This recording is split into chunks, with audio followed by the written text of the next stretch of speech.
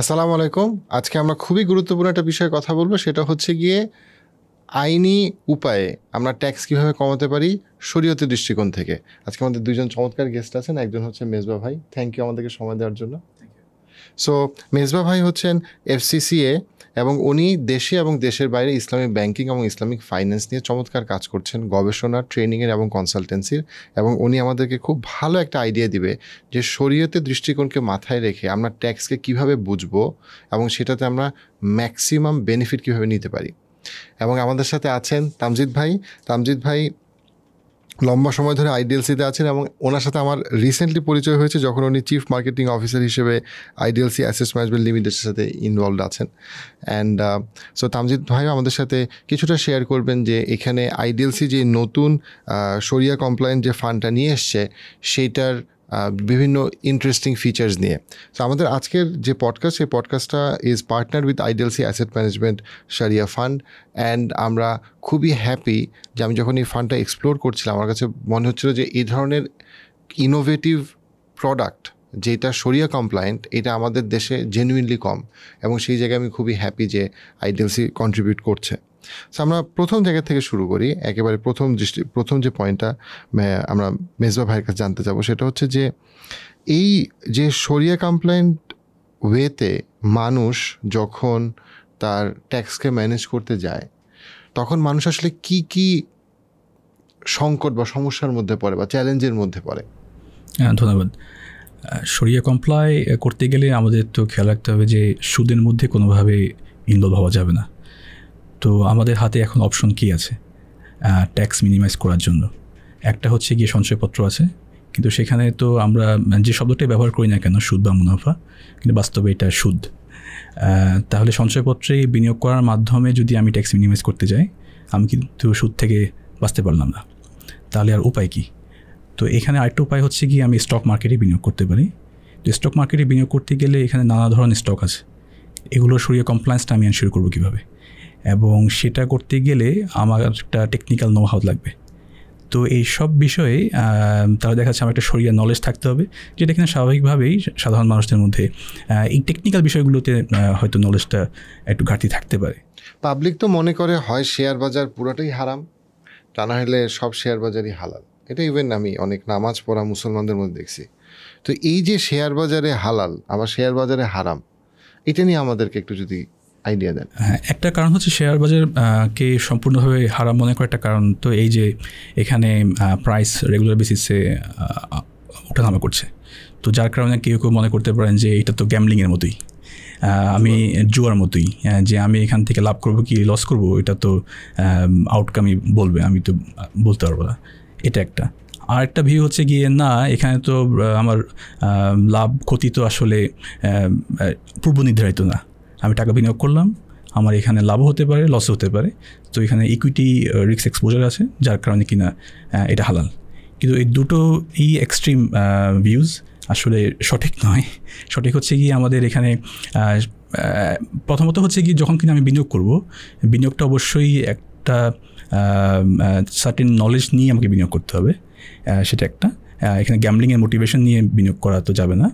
But সেটা করা সত্ত্বেও আমার এখানে নির্দিষ্ট মেথোলজি আছে বা প্রক্রিয়া আছে, যেটা ফলো করে নির্ধারণ করতে হয় যে কোন স্টকগুলো শরিয়া কমপ্লায়েন্ট, কোনগুলো নয়। একটু যদি আমাদেরকে ধারণা দেন, কারণ এখানে তো বাংলাদেশে একটা বড় রকম যেটা ধারণা সেটা হচ্ছে গিয়ে বিভিন্ন মানে মানুষ পাবলিক বিশ্বাস করে যে বিভিন্ন মানুষ এটা ম্যানুপুলেট করে। হ্যাঁ, বিভিন্ন মানুষ এটা কী করে, ম্যানুপুলেট করে। এখানে তো নাম্বার সব ম্যানুপুলেট করা। তো এইখানে আমি এটা কীভাবে হালাল হয়? আচ্ছা, ম্যানিপুলেশন এখন আমরা যখন কিনা মার্কেটে ইনভলভ হচ্ছি তখন স্বাভাবিকভাবেই এখানে ম্যানিপুলেশনের বিষয় আসতেই পারে। এটা শুধুমাত্র স্টক মার্কেটে আসবে ব্যাপারটা তা না। আমরা যদি গুডস নিয়েও ট্রেড করি, ফর এক্সাম্পল আমরা গুডস কেনা করি, সেখানেও তো ম্যানিপুলেশন আসতে পারে। আমরা সিন্ডিকেটের কথা বলি প্রায়, তো দেখা যায় যে যার মাধ্যমে প্রাইস উঠে যেতে পারে ফর এক্সাম্পল। তো এখানে ম্যানিপুলেশনের বিষয় থাকতে পারে, কিন্তু আমাদের দেখতে হবে যে শরিয়া কমপ্লায়েন্সের যখন কথা বলছি আমরা আমাদের দিক থেকে ঠিক আছে কিনা। হ্যাঁ, এক্সটার্নাল ফ্যাক্টরস থাকতে পারে যেটা কিনা হয়তো বা মার্কেটকে ম্যানিপুলেট করছে বা করতে পারে, কিন্তু সেইটার ভিত্তিতে আসলে শরিয়া রুলিং আমার শরিয়া রুলিং নির্ধারিত হবে না। আমারটা নির্ভর করবে আমি কি করছি তার উপরে। ভাইয়া এখানে খুবই গুরুত্বপূর্ণ একটা কথা বলছে। আমার কাছে মনে হয় মানুষ, এটা আমরা মুসলমান হিসেবে অনেকেই আমরা এটা ভুল করি যে সব দুর্নীতির দায় আমার না। আমার মানে আল্লাহ যখন আমরা কিয়ামতের দিন ডাকবে, দেশ এবং বিদেশের সমস্ত সমস্যার জন্য আমি দায়ী না। আমি আমার যে দায়িত্ব, ওই দায়িত্বটা বোঝার ক্ষেত্রে মানে যখন আমি অর্থনৈতিক ট্রানজ্যাকশন করতেছি, সেই ক্ষেত্রে আমাকে বুঝতে হবে এখানে আমার কি কোনো ফল্ট আছে কি না। শরীয়ত আমার উপরে এমন কোনো কঠিন দায়িত্ব চাপায় দেয় নাই যেটার জন্য আমি টাকা সব বিছানার নিচে রাখবো, বালিশে রাখবো। সো আমার একটা চ্যালেঞ্জ আছে, বাট সেই চ্যালেঞ্জটা ফেস করার একটা উপায়ও আমাকে শরীয়ত আমাকে বলে দিছে বা দেখাই দিছে। আমি একটু যদি কমপ্লিমেন্ট করি, মানে শরিয়া কমপ্লায়েন্ট ইনভেস্টমেন্ট আর মানি ম্যানেজমেন্টের জন্য মোটা দাগে পাঁচটা শব্দ আসলে মুসলিম হিসেবে একটু মাথায় রাখতে হয়: রিবা, রিশওয়া, গারার, মাইসির, জাহাল। সো এগুলা সবই অ্যারাবিক টার্ম। রিবাটা আমরা মোটামুটি জানি। রিশওয়া হচ্ছে বাংলাদেশের কনটেক্সটে হচ্ছে ঘুষ, গারার হচ্ছে আনসার্টেনটি, মাইসির হচ্ছে জুয়া, আর জাহল যেটা লাস্টে বলা এটা হচ্ছে ইগনোরেন্স। সো স্টক মার্কেট হোক আর আমি যেখানেই টাকা রাখি, আমার আসলে ইগনোরেন্ট হয়ে আমি জাস্ট কারো ভরসায় টাকা আসলে কোথাও দিয়ে দিতে পারবো না। মুসলিম হিসাবে কিছুটা understanding of the available options, এটার ফিচার্সগুলা বা বেসিকটা একটু জানা জরুরি। মানে আপনি যেটা বলছিলেন যে আমরা সব কিছুর জন্য আমি দায়ী না, এই মাইন্ডসেটে থাকি। তো ওই পাঁচটা যে কম্পোনেন্ট যেটা শরিয়া ফাইন্যান্সের ভেতর আসলে এনশিওর্ড হইতে হয়, তার মধ্যে কিন্তু not being ignorant is required.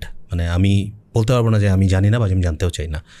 So আমার মনে হয় যে এই পয়েন্টটা খুবই ইম্পর্টেন্ট। আপনি যেটা বলছেন যে আমরা অনেক ক্ষেত্রে আমি গাড়ি কিনতে যাই বা বাড়ি কিনতে যাই, আমি প্রচুর পড়াশোনা করতেছি, কিন্তু যখন আমি মুসলিম হিসেবে যখন আমি চিন্তা করতেছি যে আমি শরিয়ত মানবো কি মানবো না, তখন সেই ক্ষেত্রে ইসলামিক ফাইন্যান্সের ব্যাপারে সামান্যতম জ্ঞান অর্জনের ব্যাপারে আমাদের অনীহা কাজ করে। এক্স্যাক্টলি। মানে আমরা যারা ইসলামিক ব্যাংকিং করি, মানে আমরা ইসলামিক ব্যাংকে যারা টাকা রাখি, মানে আমাদের তো বাংলাদেশে একটা অনেক বড় পপুলেশন আছে যারা ইসলামিক ব্যাঙ্কগুলোতে টাকা রাখেন এবং সেটা তার বিশ্বাসের সাথে অ্যালাইন্ড, ঠিক আছে। কিন্তু উনি কোন কন্ট্রাক্টের বেসিসে টাকাটা রাখছেন, এই বেসিকটা একটু জানা থাকলে ভালো হয়।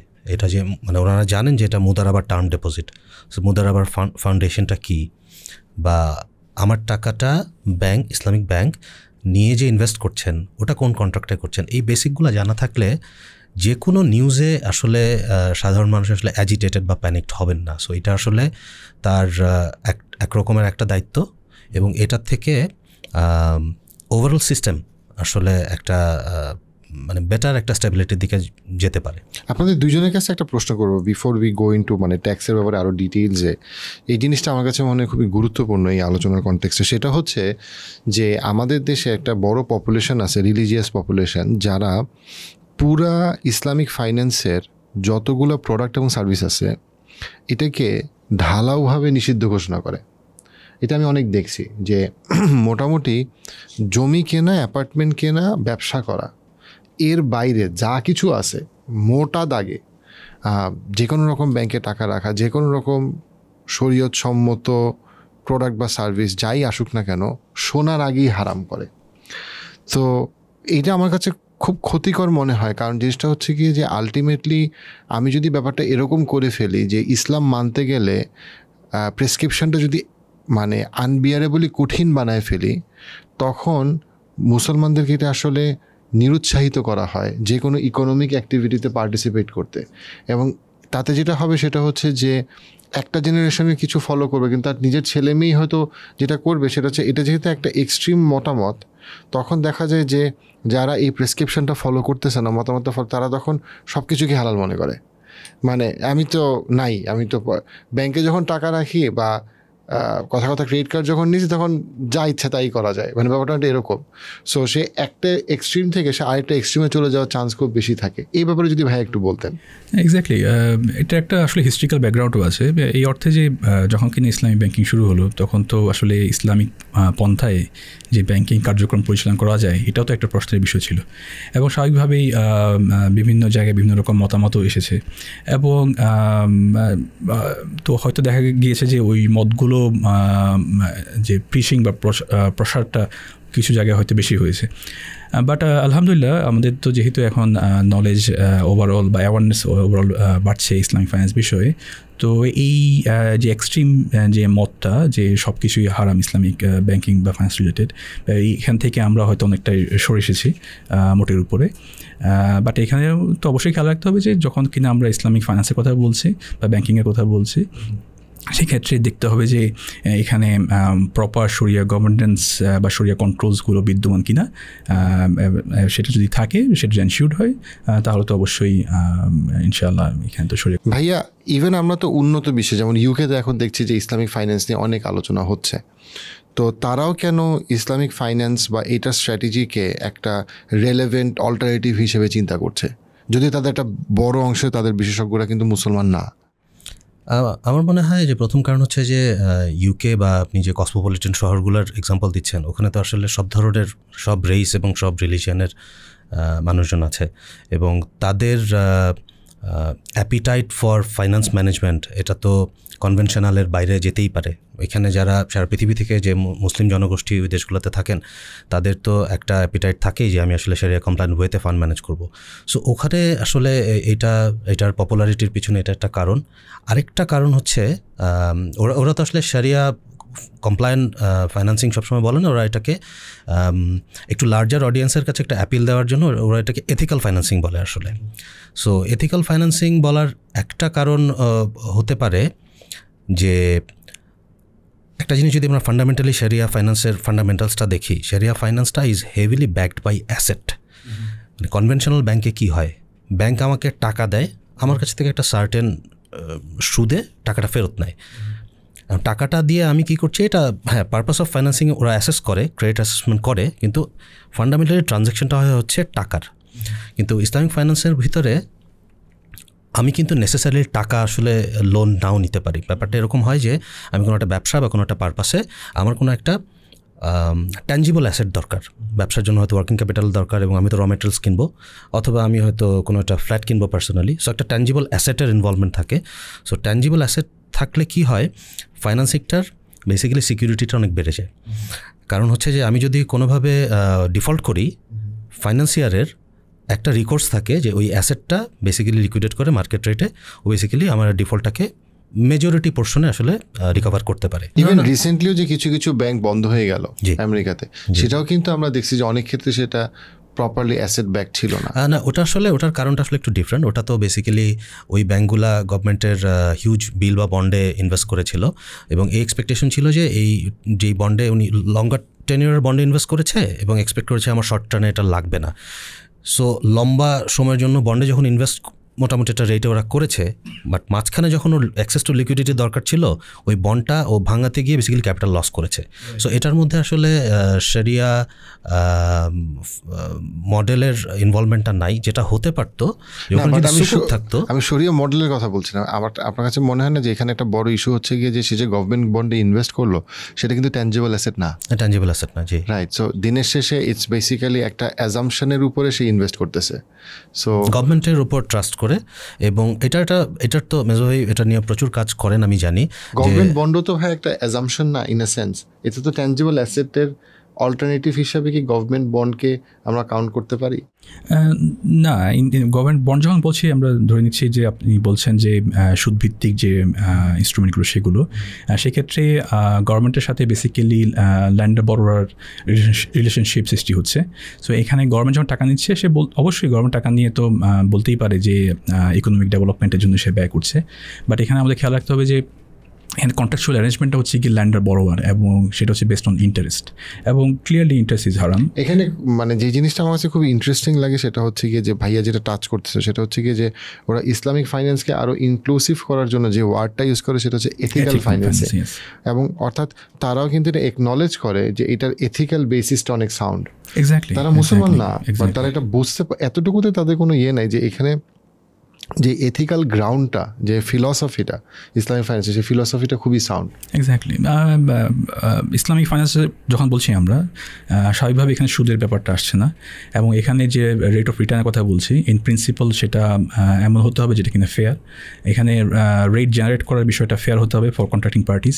আমরা সহজ করে বলতে পারি যে যেসব কন্ট্রাক্ট আসলে ফেয়ার না, two either of the contracting parties, সেটা আসলে ইসলামিক কিনা এটা দেখতে হবে আর কি। আপনি যেহেতু ভাই দেশে এবং বিদেশে ট্রেনিং এবং কনসালটেন্সি দিচ্ছেন ইসলামিক ফাইন্যান্সের উপরে, আপনি কি দেখতে পাচ্ছেন যে গ্লোবালি ইসলামিক ফাইন্যান্সের ব্যাপারে মানুষের আগ্রহ আরও বাড়ছে?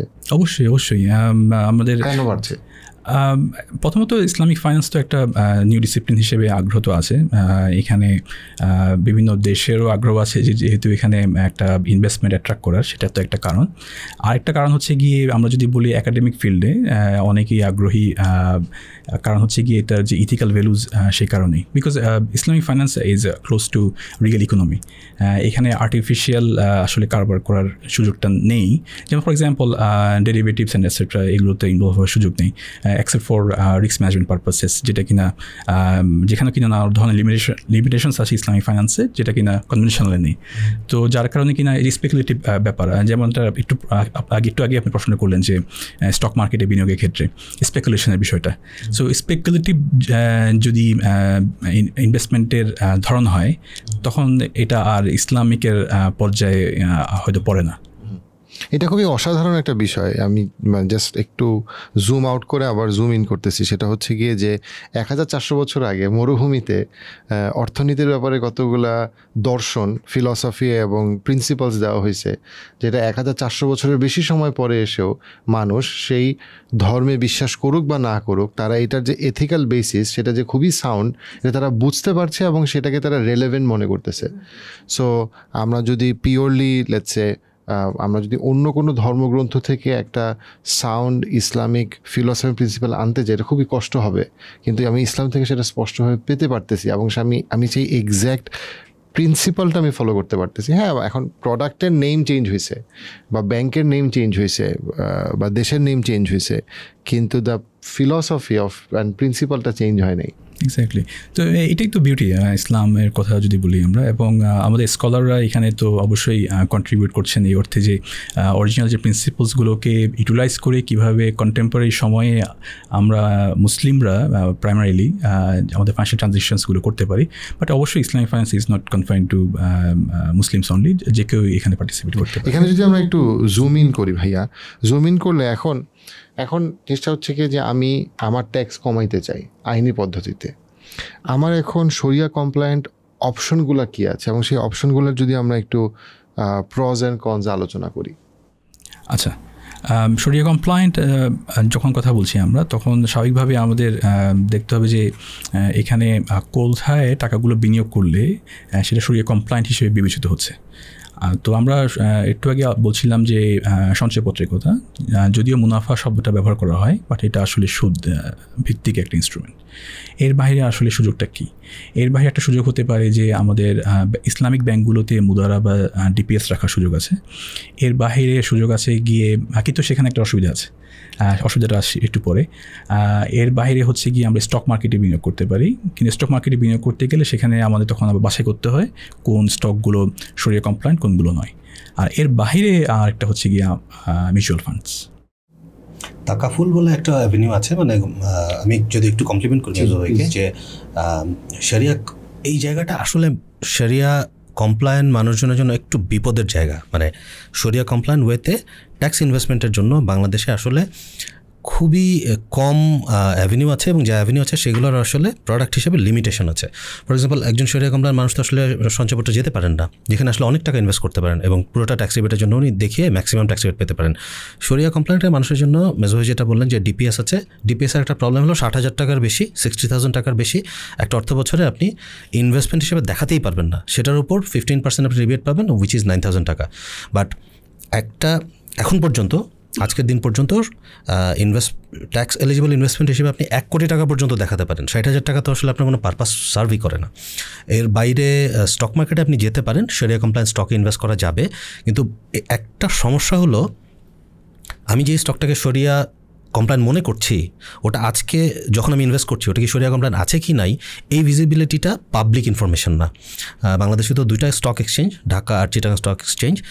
তো ঢাকা স্টক এক্সচেঞ্জের যে শরিয়া ইন্ডেক্সটা, এটা আসলে একজনকে সাবস্ক্রাইব করতে হয়, একটা মোটা অঙ্কের টাকা দিয়ে প্রথমবার সাবস্ক্রিপশন নিতে হয়, তার প্রত্যেক বছর সাবস্ক্রিপশনটা রিনিউ করতে হয়, যেটা একটা ব্যক্তি ইনভেস্টরের জন্য আসলে ভেরি ডিফিকাল্ট এই টাকাটা আসলে নেওয়া।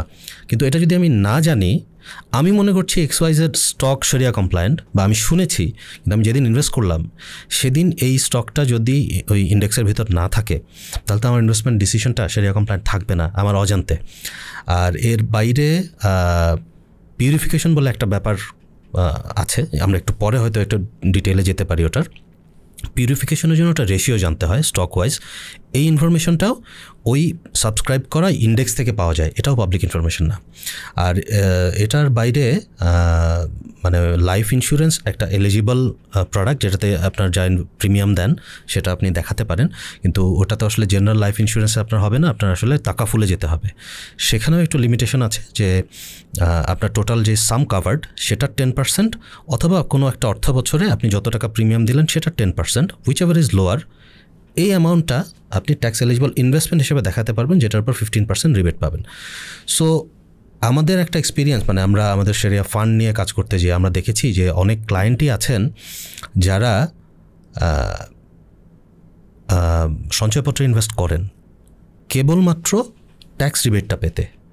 ওনার কোনো আগ্রহ নেই সঞ্চয়পত্রের high return R low return what ever it is, যেহেতু উনি জানেন এটা রিবা, শরিয়া কমপ্লায়েন্ট না, রিটার্নে উনি নিতে চান না। কিন্তু ওনার কথা হচ্ছে আমি প্রতি বছর, আমার তো অ্যাভিনিউজ নাই, আমি ট্যাক্স ইনভেস্টমেন্টটা কোথায় করবো? লেটস সে আমার 50 লাখ টাকা ইনভেস্টমেন্ট করা দরকার, আমি যাব কোথায়?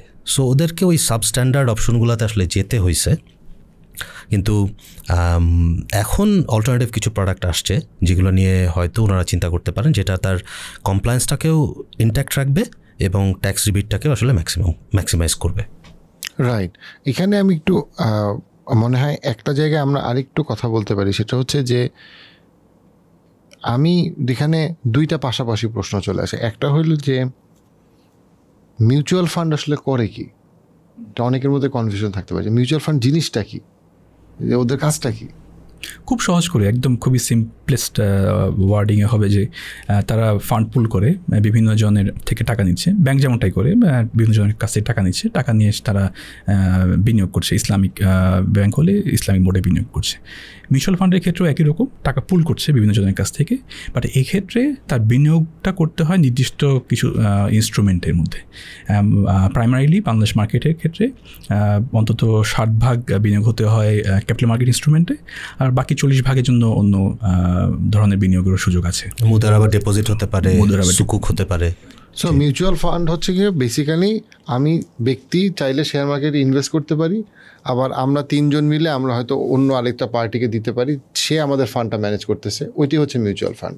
বা আমরা 10, 15, 20 জন মিলে আমরা কেউ মানে অন্য কেউ আমাদের ফান্ডটা ম্যানেজ করতেছে। ফান্ডামেন্টালি তাই, আপনার কনসেপ্ট যেটা আপনি বল ফান্ডামেন্টালি তাই। বাট আমরা যখন মিউচুয়াল ফান্ড শব্দটা বাংলাদেশে ব্যবহার করি, এটা Bangladesh securities and exchange commission mutual fund rules 2001 নামে একটা আইনের আওতায় চলে আসে।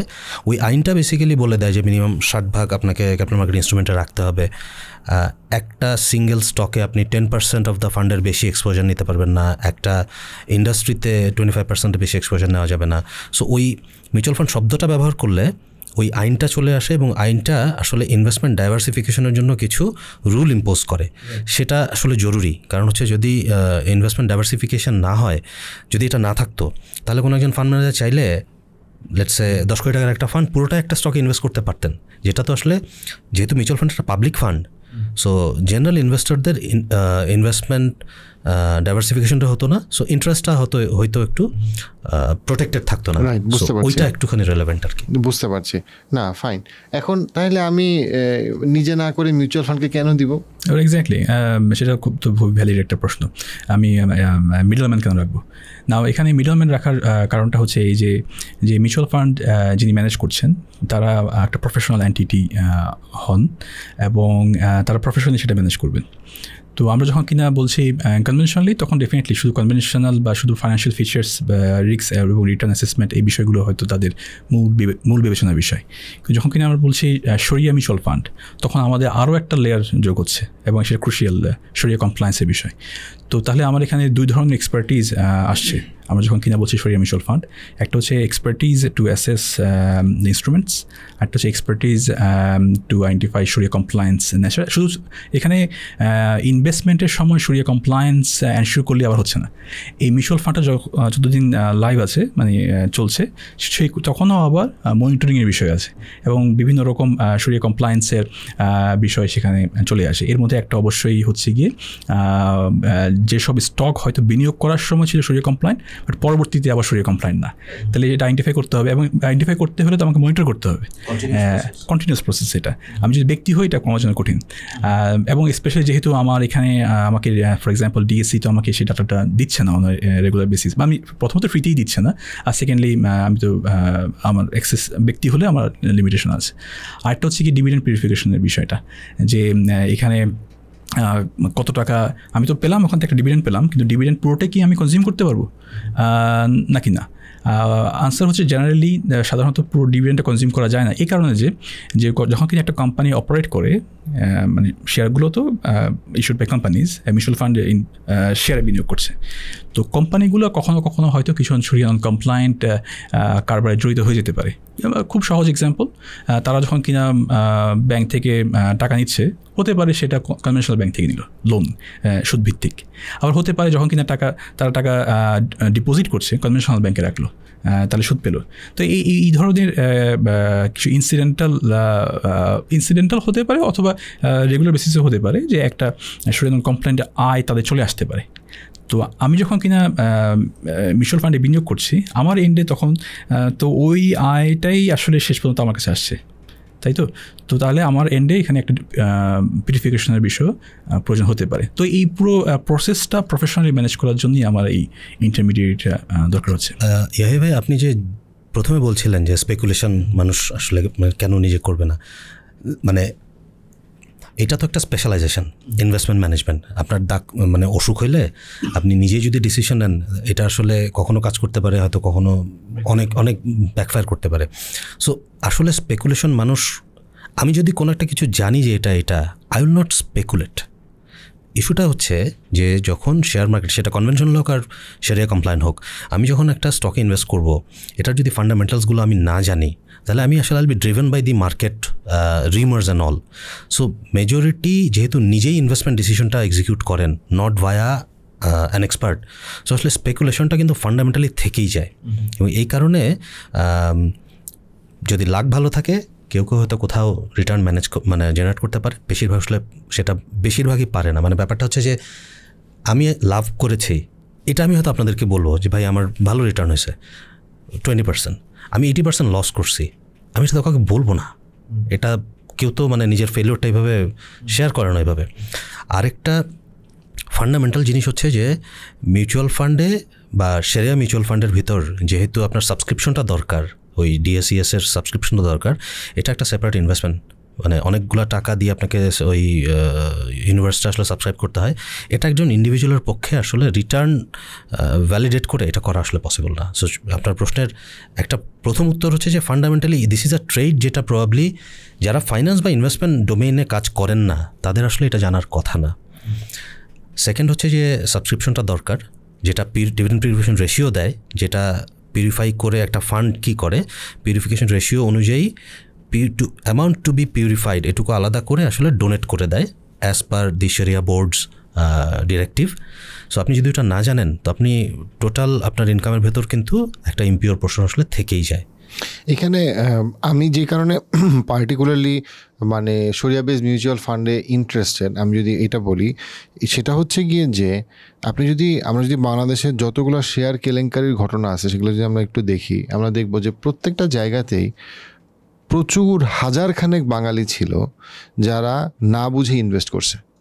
হ্যাঁ, আমরা এখন কাউকে ব্লেম করতেই পারি যে ওইটা করছে, সে অমুক এটা করছে বা তমুক এটা করছে, কিন্তু বিষয়টা হচ্ছে যে আপনি যখন ইনভেস্ট করলেন একটা হুজুগে বা বিভিন্ন আশেপাশের বন্ধুবান্ধবের কথা শুনে, আপনি তো ওই হুজুগে আপনার গাড়ি কেনার কথা না, হুজুগে আপনার জীবনে কোনো সিদ্ধান্ত, বিয়ে করার কথা না, জীবনে কোনো গুরুত্বপূর্ণ সিদ্ধান্ত আপনার হুজুগে নেওয়ার কথা না।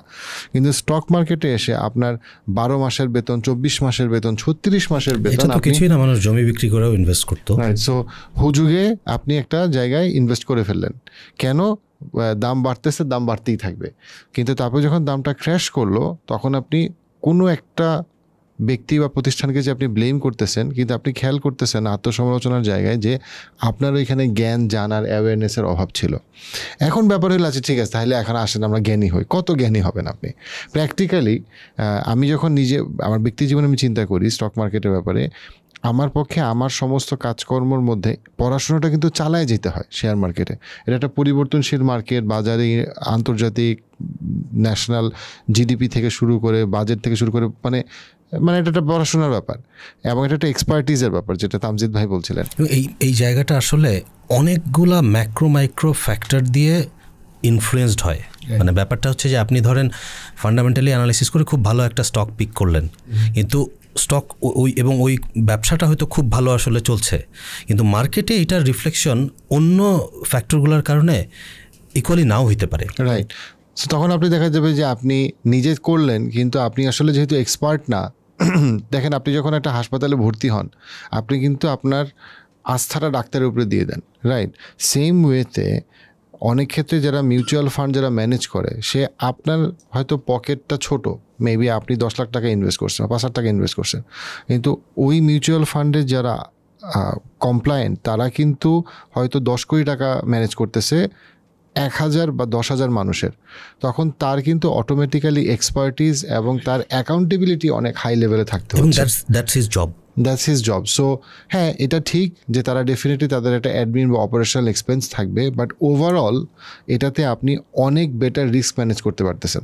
আর যখন আপনি নামাজ পড়েন, রোজা রাখেন, কোরআন পড়েন, হজ করতে স্বপ্ন দেখেন বা হজ করে আসছেন, তখন স্বাভাবিকভাবে আপনি শরিয়া কমপ্লায়েন্স থেকে চিন্তা করবেন, রাইট? আপনি প্রথমে হচ্ছে মিউচুয়াল ফান্ড কেন চিন্তা করবেন, তারপরে হচ্ছে আপনি কেন শরিয়া কমপ্লায়েন্স চিন্তা করবেন। কারণ আপনি মুসলমান, আপনি স্বাভাবিকভাবে চিন্তা করেন আপনার জীবনের সবগুলো গুরুত্বপূর্ণ সিদ্ধান্ত শরিয়া কমপ্লায়েন্ট হোক। এবং আপনার পক্ষে, সাধারণ মানুষের পক্ষে বসে বসে খুঁজে বের করা যে ভাই কোনটা শরিয়া কমপ্লায়েন্ট কোনটা শরিয়া কমপ্লায়েন্ট না, এটা অনেকটা এরকম যে ভাই আপনি যখন অজু করা, আপনি কেমনে অজু করবেন, কেমনে বিয়ে করবেন, হ্যাঁ, আপনি কিন্তু একটা আলেমের উপরে নির্ভর করছেন যে ভাই আপনি বলে দেন। আপনি কিন্তু এখন হাদিস কোরআন ঘেটে কেমনে বিয়ে করে এটা বাইর করতে চান, বাইর করতে গেলে আপনার বিয়ে আরও 10 বছর পরে হইতো। কিন্তু বেসিক্যালি ফাইন্যান্সের ক্ষেত্রে জিনিসটা সেম, যে একটা না একটা পর্যায়ে ডেফিনেটলি আমি সাধারণ মুসলমান হিসেবে কিছু ফ্যাক্ট চেক করব, আমি কাকে ট্রাস্ট করতেছি, বাট একটা পর্যায়ে এসে আমার জন্য কোরআন হাদিস থেকে প্রত্যেকটা ইসলামিক অর্থনৈতিক প্রিন্সিপাল বের করে তারপরে শরিয়া কমপ্লায়েন্স বের করতে গেলে এটা আসলে ফিজিবল না। সো সেই জায়গাটায়ও আমার জন্য কোনো একটা পয়েন্টে গিয়ে একটা এক্সপার্টকে কি বলবো নির্ভর করাটা আমার জন্য স্ট্র্যাটেজিক্যালি মিনিংফুল। এবং এটা আসলে এনশিওর করার জন্য তো শরিয়া মিউচুয়াল ফান্ডে একটা শরিয়া বোর্ড থাকে এবং শরিয়া সুপারভাইজারি বোর্ড থাকে, ব্যাংকে যেমন থাকে, প্রত্যেকটা মিউচুয়াল ফান্ডের জন্য এটা আসলে মানে ম্যান্ডেটরি। এবং শরিয়া সুপারভাইজারি বোর্ড কিন্তু কমপ্লায়েন্সের জায়গাটায় দি মোস্ট পাওয়ারফুল বডি। মানে ও বোর্ড যদি স্যাটিসফাইড না হয় যে আমরা যেখানে ইনভেস্ট করেছি বা অপারেশনাল যেভাবে এটা চালিয়েছি এটা মানে ফুলি শরিয়া কমপ্লায়েন্ট হয় নাই, আমাকে বছর শেষে কিন্তু ও সার্টিফিকেট ইস্যু করবে না। এবং আমি তখন যত রিটার্নই জেনারেট করি, আমার বোর্ড আমার কাজকে এবং আমার ইনভেস্টমেন্টকে যদি শরিয়া কমপ্লায়েন্ট না বলে, কিন্তু শরিয়া কমপ্লায়েন্ট হবে না। সো ওই যে আপনি যেটা বললেন যে নলেজের জায়গাটা, শরিয়া কমপ্লায়েন্সের নলেজের জায়গাটা, এটার জন্য তো বোর্ডে ওই লোকগুলাই থাকেন যারা বেসিক্যালি এইখানে ডোমেন এক্সপার্ট। এখানে শরিয়া, এখানে এখানে ফিকুল মুআমালার লোক থাকেন, মানে শরিয়া ফাইন্যান্সের যারা। তারপর এখানে প্র্যাকটিসিং শরিয়া ফাইন্যান্স নিয়ে যারা বিভিন্ন জায়গাতে মানে প্র্যাকটিক্যালি ইনভলভ, শুধু একাডেমিক্যালি না, এরকম লোক থাকেন। আমাদের পার্টিকুলারলি আমাদের বোর্ডে অ্যাকাউন্টিং, ফাইন্যান্সের এবং শরিয়া ফাইন্যান্সের স্পেসিফিক ডোমেন এক্সপার্ট নিয়ে বোর্ড করা। এবং বোর্ডের আসলে এই ক্যাপাসিটি আছে আমাকে শরিয়া কমপ্লায়েন্সের জন্য যা করতে হবে সেটা করতে বলার, বিকজ ও সার্টিফাই না করলে আমি শরিয়া কমপ্লায়েন্ট না। সো আপনি যেটা বললেন, এখন এই বোর্ড সার্ভিস কি একজন ইন্ডিভিজুয়ালের পক্ষে কারো নেওয়া সম্ভব? এটা তো সম্ভব না। 7 জন বোর্ড মেম্বার একটা রেগুলার ফ্রিকোয়েন্সিতে বসবেন, ডিকটেট করবেন, দেখবেন, কোয়েশ্চেন করবেন, ডিরেক্টিভস দিবেন। এটা আসলে একটা ইনস্টিটিউশনাল ফর্মেটেই পসিবল। রাইট।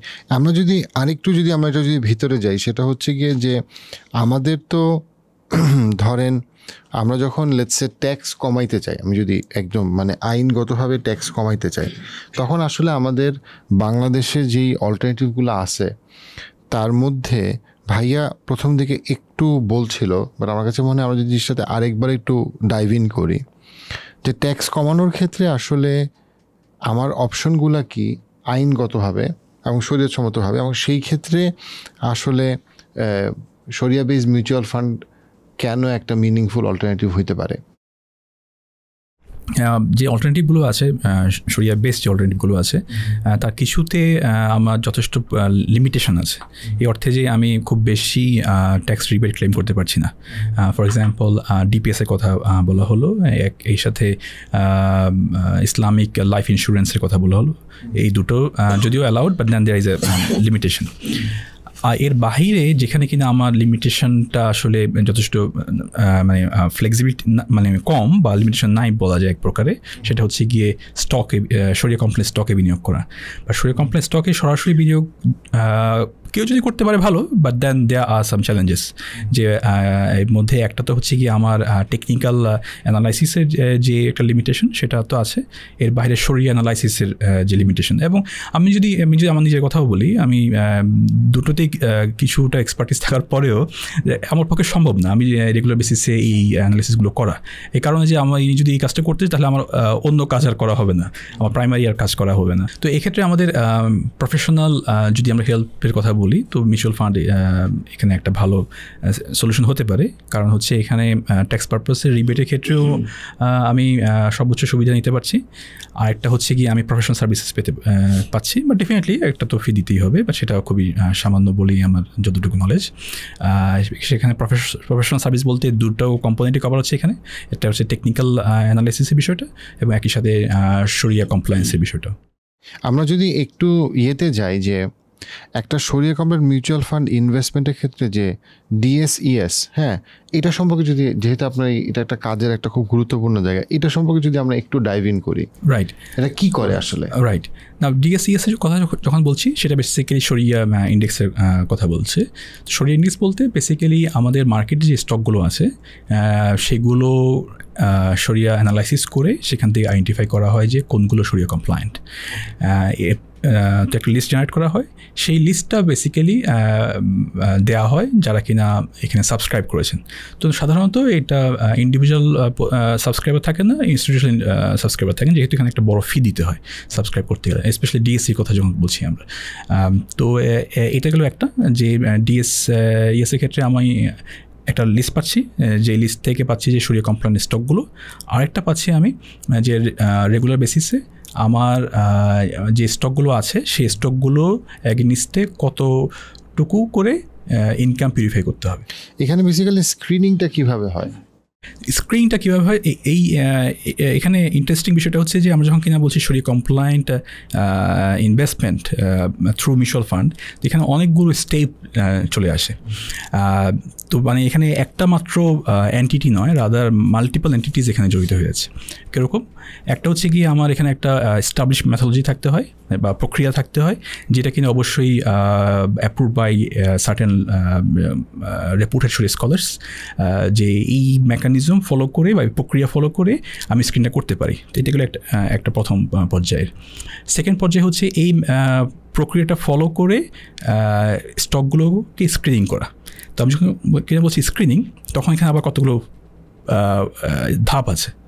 একটা ধাপ হচ্ছে গিয়ে প্রথমে করা হয় বিজনেস স্ক্রিনিং। বিজনেস স্ক্রিনিং বলতে বোঝানো হয় যে যেসব কোম্পানি প্রাইমারিলি শরিয়া নন কমপ্লায়েন্ট কাজে জড়িত সেগুলো বাদ পড়ে যাবে।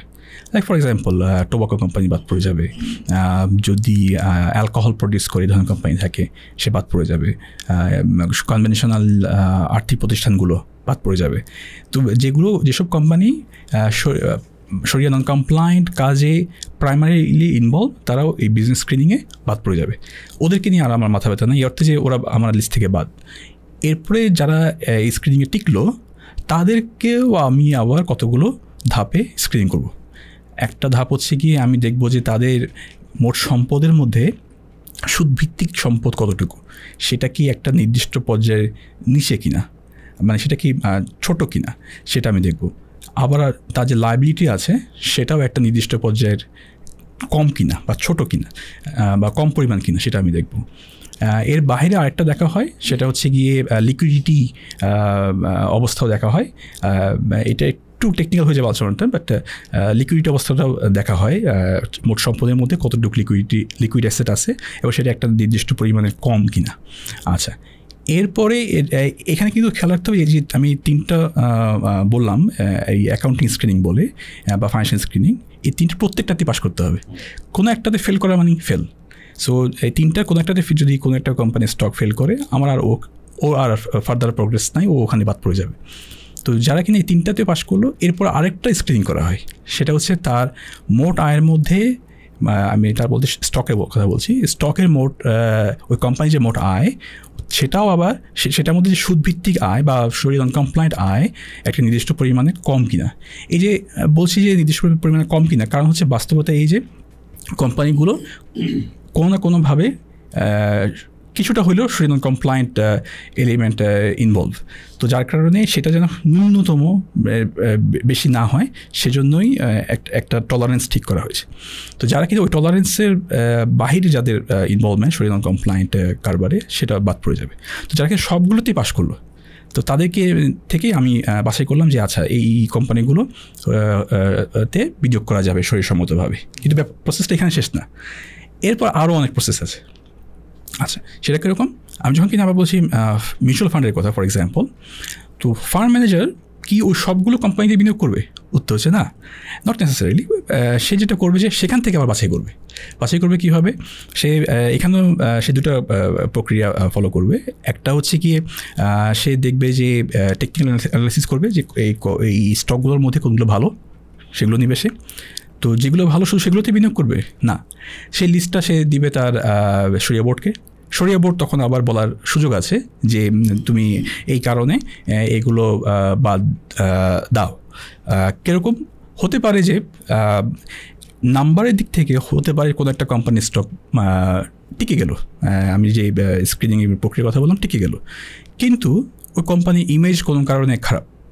সেটা হতে পারে যে সে এমন কোনো ফর এক্সাম্পল অ্যাডভার্টাইজমেন্ট ইনভলভ যেটা কিনা ক্লিয়ারলি শরিয়া কমপ্লায়েন্ট না, অথবা আমি যদি বলি ওই কোম্পানির স্টকটা শরিয়া compliant and it will give a negative perception about শরিয়া কমপ্লায়েন্ট, তখন শরিয়া কমিটি বলতে পারে যে না, যদিও কিনা সে ওই প্রক্রিয়া ফলো করে নাম্বারের দিক থেকে সে টিকে গেছে, কিন্তু তার ইমেজটা আসলে শরিয়ার সাথে সঙ্গতিপূর্ণ নয়, তাকে বাদ দিয়ে দাও।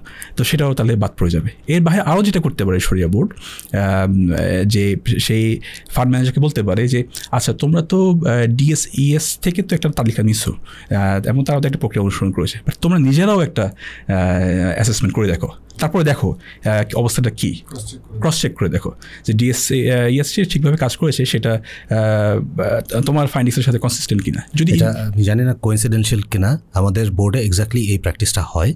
মানে আমরা ডিএসইএস থেকে উইদিন ডিএসইএস আমরা ইনভেস্ট করতেই পারি, কিন্তু আমরা যেগুলোতে ইনভেস্ট করার জন্য প্রাইমারিলি শর্টলিস্ট করি, শরিয়া বোর্ড আমাদেরকে বলে তোমার যেহেতু সেপারেট সেট আপ আছে, ফাইন্যান্সিয়াল অ্যানালিস্টস আছে, ওদের দিয়ে এই পাবলিশড ইনফরমেশনের বেসিসে তোমরা এই জিনিসটা রিঅ্যাসেস করো। আমরা স্পেসিফিক্যালি স্টক ধরে দেখতে চাই যে টলারেন্স লিমিটের মধ্যে সবগুলো আছে, স্পেসিফিক্যালি তোমরা যেগুলোতে ইনভেস্টমেন্ট করার জন্য যাচ্ছ। সো আপনি যেটা বললেন সেই প্র্যাকটিসটা আসলে হয়। আর এটায় আসলে শরিয়া বোর্ডের যে মানে এখানে ডমিনেন্সটা বা তার যে অথরিটিটা, এটা কিন্তু সিগনিফিক্যান্ট। মানে বারবার বোর্ডের কথা হয়তো আসছে, but it is very important because they R actually the এন্ডোর্সার of compliance. So বোর্ডের আসলে বোর্ড যথেষ্ট পাওয়ারফুল। আন্ডারলাইন যে শরিয়া কন্ট্রাক্টটা, সেটা সম্পর্কে যদি আমরা একটু বলি, যে সেটা যদি বোঝার জন্য একটু।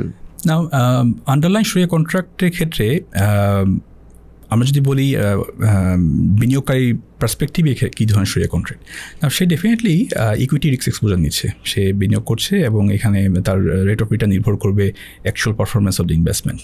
কিন্তু আদারওয়াইজ যদি আমরা জানতে চাই যে বিনিয়োগকারী এবং ফান্ড ম্যানেজারের মধ্যে কি শরিয়া কন্ট্রাক্টটা আছে, সেক্ষেত্রে দুরকম হতে পারে। একটা হচ্ছে মুদারাবা ভিত্তিতে হতে পারে। মুদারাবা ভিত্তিতে হলে যেটা হবে যে ফান্ড যদি এডিশনাল ইনকাম জেনারেট করে, তখন সেটা ফান্ড ম্যানেজার এবং বিনিয়োগকারী ভাগাভাগি করবে as per pre agreed ratio. এটা একটা হতে পারে অবশ্যই। আরেকটা হতে পারে, এবং যেটা কিনা probably make most sense from the fund manager perspective, যে সেটা হচ্ছে ওয়াকালা। এই ক্ষেত্রে ফান্ড ম্যানেজার একটা ফি নিবে, তো সেটাই হবে তার আয়।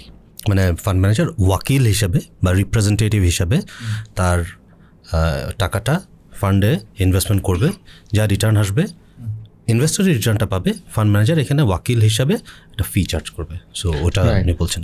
তো এখানে আমরা যদি পিউরিফিকেশন প্রসেসটার একটু ভিতরে থেকে বোঝার চেষ্টা করি, যে এখানে পিউরিফিকেশনের মানে ফিল্টারটা কোথায় কাজ করে, কিভাবে কাজ করে? রাইট। তো আমরা একটু আগে যেটা বলছিলাম, যে এখানে প্রথমত বিনিয়োগ সিদ্ধান্ত নেওয়াটা পূর্বে আমাদেরকে একটা লং প্রসেস ফলো করতে হচ্ছে, অনেকগুলো স্ক্রিনিং ফলো করতে হচ্ছে। ওই ধাপগুলো শেষ করে তারপর আমি বিনিয়োগ সিদ্ধান্ত নিলাম। বিনিয়োগ সিদ্ধান্ত নিলেই আমার শরিয়া কমপ্লায়েন্সের বিষয়টা এখানে সমাধান হয়ে গেল না বা শেষ হয়ে গেল না। কারণ হচ্ছে এই যে কোম্পানিগুলোর স্টক কখনো কখনো এমন হতে পারে, যে কিছু কোম্পানির স্টক এমন হতে পারে যে যখন বিনিয়োগ করলাম তখন শরিয়া কমপ্লায়েন্ট, বাট পরবর্তীতে আর শরিয়া কমপ্লায়েন্ট হিসেবে বিবেচিত হচ্ছে না। কারণ কি, ওই যে আমরা যখন শরিয়া কমপ্লায়েন্ট কিনা এই সিদ্ধান্ত নিয়েছি কিছু অ্যাসেসমেন্টের পরে, ওই অ্যাসেসমেন্ট ক্রাইটেরিয়া কোনো একটাতে সে ফেল করে ফেলতে পারে পরে। সব শুরুতে হয়তো পাস করেছে, পরে হয়তো ফেল করে ফেলতে পারে, তাহলে সে বাদ পড়ে যাবে পরবর্তীতে। এটা একটা। আরেকটা হচ্ছে যে এখানে বিভিন্ন কারণে কোম্পানিগুলোর আয়ের মধ্যে একটা শরিয়া নন কমপ্লায়েন্ট আয় চলে আসতে পারে। খুব বেসিক এক্সাম্পল হচ্ছে গিয়ে তাদের হয়তো সুদভিত্তিক ব্যাংকে কিছু ডিপোজিট আছে, হয়তো কম কিন্তু স্টিল আছে, এবং সেখান থেকে তো ডেফিনেটলি ইন্টারেস্ট পায় সে। তো ইন্টারেস্ট তো কোনো সন্দেহই নাই যে যত ছোটোই হোক ইন্টারেস্ট হারাম, এবং সেটা কনজিউম করা যাবে না। তো তখন এই জন্যই আমার পিউরিফিকেশন বিষয়টা বিশেষভাবে গুরুত্বপূর্ণ, যে ফান্ড ম্যানেজার এখানে আইডেন্টিফাই করবে যে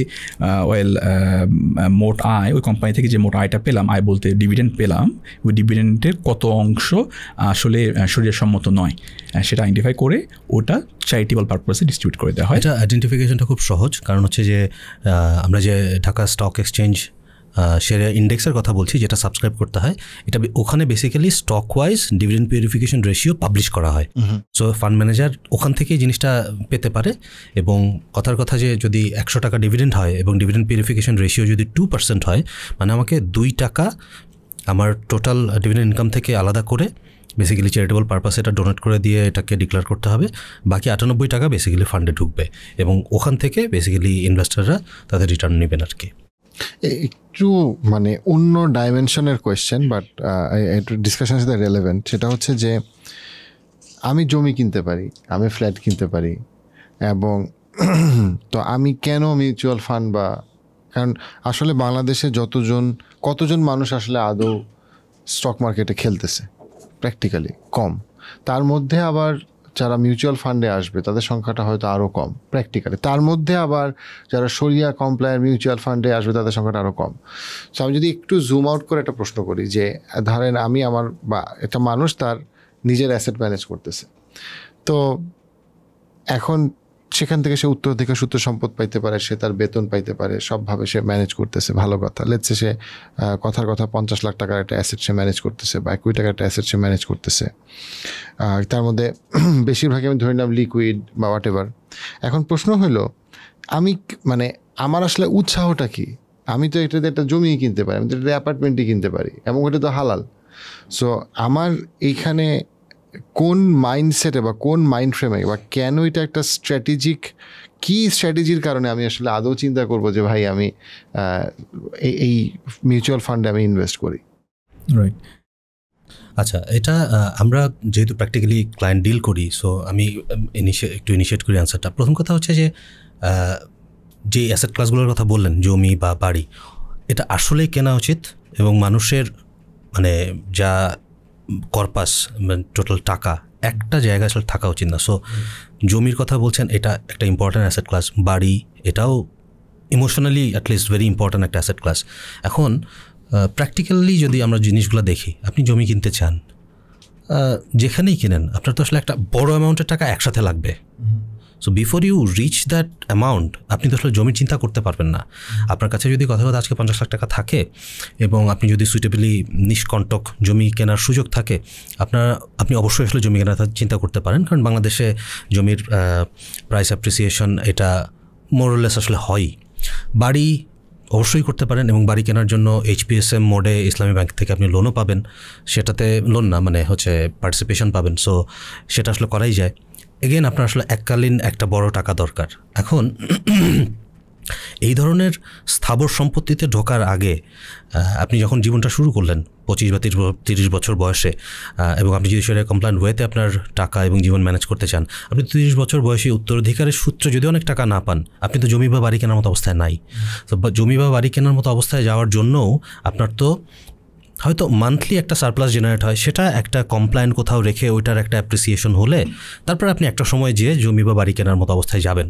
সো আমি বলতে চাচ্ছি যে যিনি অবস্থায় আছেন উনি ওই চয়েসে যেতেই পারেন। কিন্তু মানে আমি যদি 30 থেকে 45-50 বছর বয়সী মানুষজনের টোটাল ইউনিভার্সটা দেখি, সবাই তো রেডি না টু বাই জমি ওর বাড়ি। হ্যাঁ, সো একটা অংশের আসলে ওই জায়গাটায় আসলে টাকাটা নিয়ে পৌঁছানোর ব্যাপার আছে। আরেকটা ব্যাপার হচ্ছে যে জমি কেনার ক্ষেত্রে প্র্যাকটিক্যাল চ্যালেঞ্জ হচ্ছে নিষ্কণ্টক জমিটা পাওয়া এবং ওই পরিমাণ টাকা আপনার থাকা, এবং জমিটায় যদি আপনি নিজে থাকবেন এটা চিন্তা না করে একটা ইনভেস্টমেন্ট হিসেবে দেখেন, বিক্রির সময়ও আপনার আসলে ইমিডিয়েট আপনি আসলে মানে বায়ার পাবেন কি পাবেন না, এটা একটা এক্সিটার একটা মানে চ্যালেঞ্জ থাকে। বাট আমি ডিসকারেজ করছি না, অ্যাজ অ্যান অ্যাসেট ক্লাস এটা ভালো একটা অ্যাসেট ক্লাস হতে পারে। বাড়ির ক্ষেত্রে যেটা হয় যে যদি আপনি নিজে থাকতে চান সেটা একটা ইমোশনাল ভ্যালু আছে, কিন্তু আপনি যদি এটাকে ভাড়া দিয়ে চিন্তা করেন তাহলে বাংলাদেশে আসলে যেই প্রাইসে একটা প্রপার্টি এই ধরনের রেসিডেন্সিয়াল প্রপার্টি আসলে কিনতে হয় ভার্সাস যে ভাড়াটা পাওয়া যায়, এটা আসলে মানে এটা রিটার্ন হিসাব করলে এটা খুবই কম। আসলে আমরা আসলে এটার মধ্যে তো ইমোশনাল অ্যাটাচমেন্টটা অনেক বেশি, এটার ফাইন্যান্সিয়াল লেন্সে আমরা হয়তো দেখি না। আমি এটার পক্ষে বা বিপক্ষে বলছি না, বাট এটার রিয়েলিটিটা হচ্ছে রিটার্নটা আসলে কম। আর আরেকটা জিনিস হচ্ছে আপনার যখন 100 টাকা থাকে or what ever amount you have, পুরোটা আসলে একটা জায়গাতে যাওয়া উচিত না, ডাইভার্সিফাই করাই উচিত। আপনি যদি উত্তরাধিকার সূত্রে একটা বড় টাকা পানো, এটা দিয়ে যদি এককালীন জমি বা বাড়ি আপনি কেনেনও, you will still be earning সাম মোর। আপনি তো যেহেতু ইনকাম জেনারেটিং কিছুতে আপনি থাকবেন, ওইখান থেকে যে আপনি স্পেন্ড করেন তারপর একটা সারপ্লাস থাকে, আপনি তো প্রতি মাসে জমি কিনতে পারবেন না। ওই টাকাটা আপনি আসলে সাধারণ মানুষ কী করেন, ডিপিএস করতে পারেন, বা একটা মোটামুটি অ্যামাউন্ট জমলে এফডিআর করেন, মুদ্রা বা ফর্মেটে এফডিআর করেন। আমরা ওই জায়গাটাই বলছি যে আপনার এখন বাংলাদেশের রিয়েলিটি কি, ডিপিএস বা এফডিআরের ইসলামিক ব্যাঙ্কগুলো বা কনভেনশনাল ব্যাঙ্কগুলো থেকেও যেই রেটে রিটার্নটা পাওয়া যায় এটা তো ইনফ্লেশনের অনেক নিচে। তার মানে কি ইফেক্টিভলি আপনার আসলে ভ্যালু ইরোশন হচ্ছে আপনার টাকার।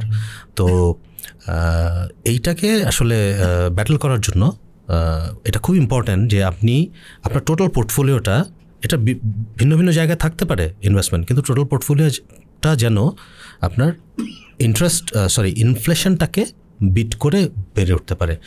এই জন্য এই ধরনের অ্যাসেট ক্লাস আসলে খুব রেলেভেন্ট। প্লাস ট্যাক্সের জন্য তো আসলে কোনো অপশনই নাই। এটা একটা খুবই মানে বাংলাদেশের শরিয়া কমপ্লায়েন্ট লোকদের জন্য একটা বিপদের জায়গা।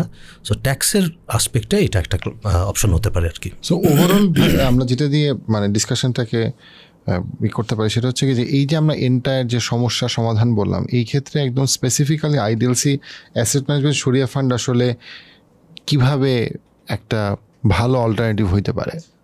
আমরা এই ফান্ডটা লঞ্চ করার যখন আমরা করি তখন সম্ভবত বাংলাদেশে আরও বেশ কয়েকটা একাধিক ফান্ড ছিল, কিন্তু আমরা এই ফান্ডটা লঞ্চ করার সময় আমাদের প্রথম ইন্টেন্ট ছিল যে আমরা এটাকে একেবারে বাংলাদেশে মানে সবচেয়ে কমপ্লায়েন্ট একটা জায়গায় এটা মেনটেন করব। সো এটা করার জন্য আমরা একটা শরিয়া ফান্ড কীভাবে অপারেট করে এটার জন্য তো লোকাল নলেজ আমরা নিতেই পেরেছি। আমরা এটা শরিয়া ফান্ডের শরিয়া ইনভেস্টমেন্ট গাইডলাইন বলে একটা ডকুমেন্ট থাকে, যেটার বেসিসেই বেসিক্যালি ইনভেস্টমেন্টটা হয়, এবং শরিয়া বোর্ডও আমাকে ওটার বেসিসেই আসলে বেঞ্চমার্কিং করতে পারে। ওটার বিয়ন্ডেও শরিয়া বোর্ডের অথরিটি থাকে। সো এই ডকুমেন্টটা খুব ইম্পর্টেন্ট।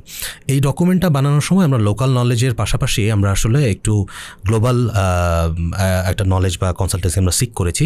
আমানি অ্যাডভাইজার্স লিমিটেড নামে দুবাই বেসড একটা শরিয়া অ্যাডভাইজারি ফার্ম আছে যাদের কাছে আমরা আসলে এটা পাঠিয়েছি আমাদের ডকুমেন্টটা, ওনারা এখানে রিভিউ করেছেন, কিছু জায়গাতে ইনপুট দিয়েছেন, ওটা আমরা আপডেট করেছি।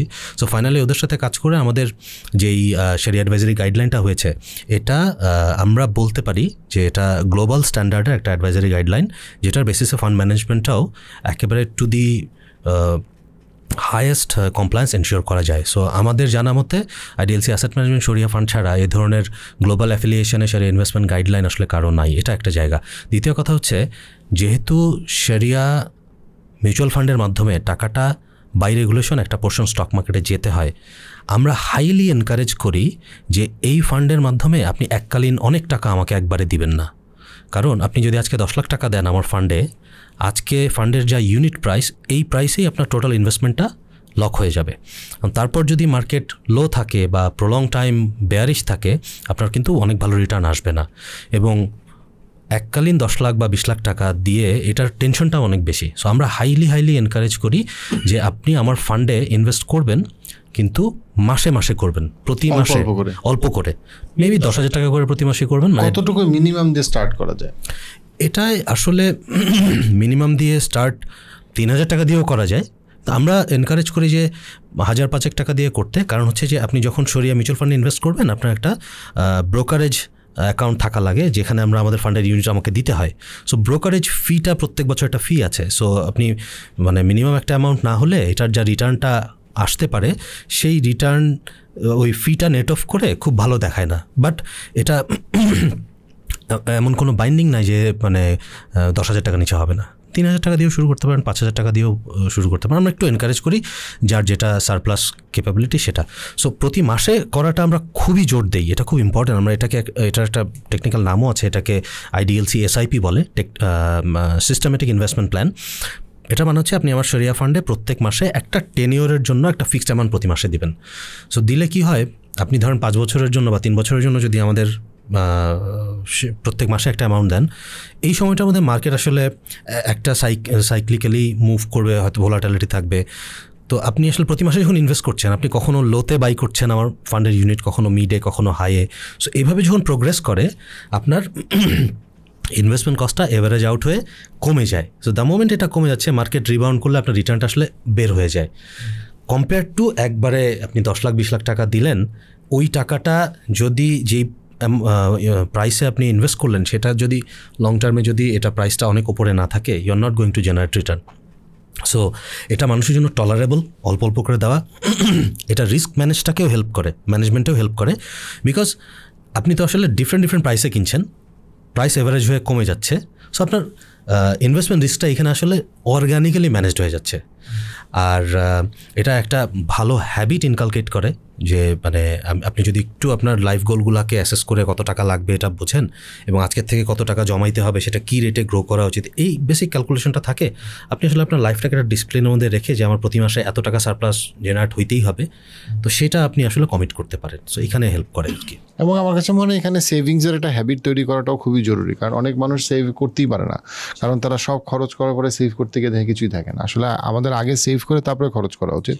এবং আমি যদি আগেই সেভের অ্যামাউন্টটা এরকম একটা ইয়েতে দেই, তখন এটা মিউচুয়াল ফান্ডে, শরিয়া বেস মিউচুয়াল ফান্ডে দিই, তখন সেটা আমার জন্য ভালো হইতে পারে। এবং শরিয়া বেস মিউচুয়াল ফান্ডের একটা যেটা মানে বেনিফিট আমার কাছে মনে হয় কম্পেয়ার টু জমি কেনা বা অ্যাপার্টমেন্ট কেনা, জমি বা অ্যাপার্টমেন্ট ডেফিনেটলি একটা লম্বা সময় আপনার টাকাটাকে আপনার থেকে দূরে রাখবে। এটার ইনভেস্টমেন্টের রিটার্ন অন ইনভেস্টমেন্টটা খুব ভালো হইতে পারে, যেটার জন্য এটা খুব ভালো asset class. But at the same time এটা একটা চ্যালেঞ্জ, যেটা সেটা হচ্ছে টাকাটা অনেক দিন আপনার কাছে নাই। সো আপনি যদি এক্সিট করতে চান, আপনি তাড়াতাড়ি এক্সিট করতে পারবেন না, ইমিডিয়েট আপনি আসলে আপনার কিন্তু আপনি মিউচুয়াল ফান্ডে আপনি বেশ তাড়াতাড়ি আপনি এক্সিট করতে পারেন, ইমিডিয়েট আপনি যখনই চান ইমিডিয়েটলি। সো বেসিক্যালি আপনি মোটামুটি যাই আপনি হয়তো লেটস সে 5 বছর ধরে ইনভেস্ট করছেন, সেটা রিটার্নটা আপনি 1 সপ্তাহের মধ্যে আপনি আপনার অ্যাকাউন্টে ব্যাক করতে পারেন। এখানে একটা মানে ইন্টারেস্টিং সুবিধা আছে, এটা তো ডিপিএস স্টাইলের। সো যদি আপনি শরিয়া ব্যাংকে ডিপিএস করেন, আপনাকে যদি মাঝপথে ভাঙাতে হয়, আপনার কিন্তু পুরো ডিপিএসটা ক্লোজ করে ফেলতে হয়। এবং আপনি যে রেট আপনি টার্মিনালি পেতেন সেটা পাবেন না। শরিয়া বেসড মিউচুয়াল ফান্ডগুলো একটা সুবিধা হলো আপনি প্রতি মাসে আমাকে IDLC SIP স্টাইলে টাকা দিচ্ছেন, আমি সাথে সাথে আপনার বিও অ্যাকাউন্টে ইউনিট দিয়ে দিচ্ছি। সো ইউনিটগুলো আপনার এখানে কম্পাইল হতে থাকে। At any point of time আপনার ধরেন 20,000 ইউনিট আছে, আপনার আজকে 5,000 ইউনিট পরিমাণ টাকা দরকার, আপনি বেসিক্যালি 5,000 ইউনিট আমার কাছ থেকে ভাঙিয়ে আপনি টাকা নিয়ে নিতে পারেন। সেটা আপনার অ্যাকাউন্ট SIP অ্যাকাউন্টটাও ডিসকন্টিনিউ করে না, আর বাকি ইউনিট মানে এটা হচ্ছে আপনি ফুল ইউনিটও ভাঙায় ফেলতে পারেন যতগুলো জমেছে, পার্শিয়ালিও করতে পারেন। It does not discontinue your শরিয়া SIP। সো আপনার কিন্তু প্রয়োজনে access to liquidity is very very high, যেটা DPS-এ আপনি পারবেন, আপনার পুরোটা ক্লোজ করতে হবে, এখানে সেটা করতে হয় না। এটা একটা সুবিধা আর কি। সো থ্যাংক ইউ মেজবাহ ভাই। আর একটা আমি একটু অ্যাড করি, যেহেতু ট্যাক্স নিয়ে আমাদের ডিসকাশনটা ছিল।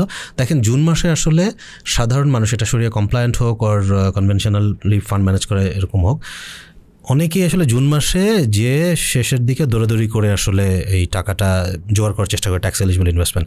আপনি যদি SIP স্টাইলে ইনভেস্ট করেন আপনার কিন্তু সারা বছর একটু একটু করে ট্যাক্স ইনভেস্টমেন্ট হয়ে যায়। সো জুন মাসে আপনার কিন্তু আসলে কোনো মানে বাইরে থেকে অ্যাডিশনাল টাকা, অনেকগুলো টাকা জোগাড় করে, অনেকে আমরা জানি যে ধার করেও আসলে ওই জুনে ইনভেস্টমেন্টটা করে।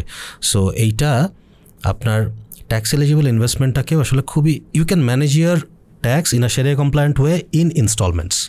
আপনার ইনভেস্টমেন্ট ম্যানেজমেন্টও ভালো হয়, রিটার্ন পোটেনশিয়ালও বাড়ে, ট্যাক্স ম্যানেজমেন্টও হয়ে যায়, আর আপনি আসলে যে কোনো সময় লিকুইডিটিতেও যেতে পারেন। সো অ্যাজ আ প্রোডাক্ট শরিয়া কমপ্লায়েন্ট আমাদের বাংলাদেশে যারা জনগণ আছেন তাদের জন্য এটা খুবই রেলেভেন্ট এবং আসলে খুবই মানে টাইমলি একটা প্রোডাক্ট বলে আমরা মনে করি আর কি। রাইট।